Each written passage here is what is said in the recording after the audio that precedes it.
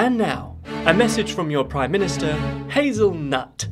Good afternoon, Great Britain. If you are anything like me, you are deeply concerned about the homeless situation in this country. We have the solution to help those in need. Homeless advertising. The homeless simply wear clothing with company branding, acting as mobile billboards, if you will. This is a great advertising opportunity for big business, and the homeless receive a portion of the profits, which they are not allowed to spend on drugs and alcohol. This is one of the many things we are doing to make everyone's life better.